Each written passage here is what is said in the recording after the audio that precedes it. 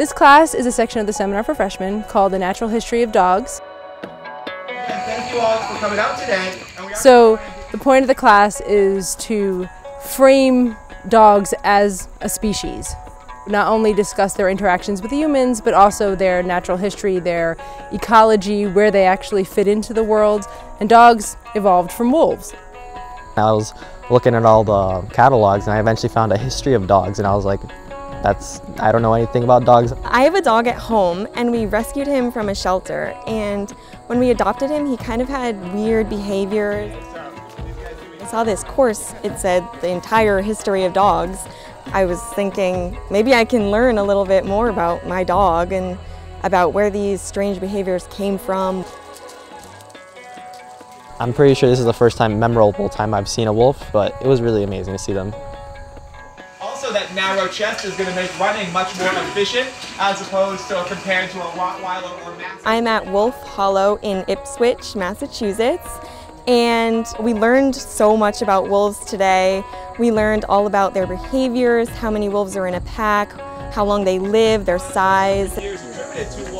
Not only do humans have an impact on the environment, we actually have a major impact on a number of species.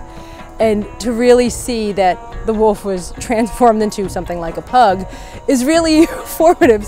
I think what surprised me the most was that, unlike dogs, wolves don't necessarily just attack or bite. One of the trainers said they can give, I think, 12 signals before they will attack somebody.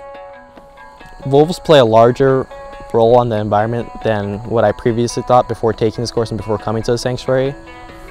I really feel like humans are doing a lot of negative impact on these wolves, and we learned a lot about that today. I'm an ecologist by training, and that's always been my goal, to show people, yes, we're going to have an impact regardless, but we as humans can actually make the conscious decision of how great of an impact is that, and is it going to be positive or negative for the other species that are around us. I'd like to make some type of difference in the world, even if it's small. The Wolf Sanctuary made me think differently on how we treat the wolves. Certain states are allowing people to kill wolves without regard to the environment, and wolves are a keystone species, and as a law major I could help the court, the judge, understand what killing a wolf actually means to their state, and that it would be detrimental in most cases. I definitely want to make a difference in people's lives and how they view things in the world. Coming here, seeing a wolf for the first time, that's crazy, and it's so different. So I'm definitely taking away that you need to research things and look more before you just make your judgment.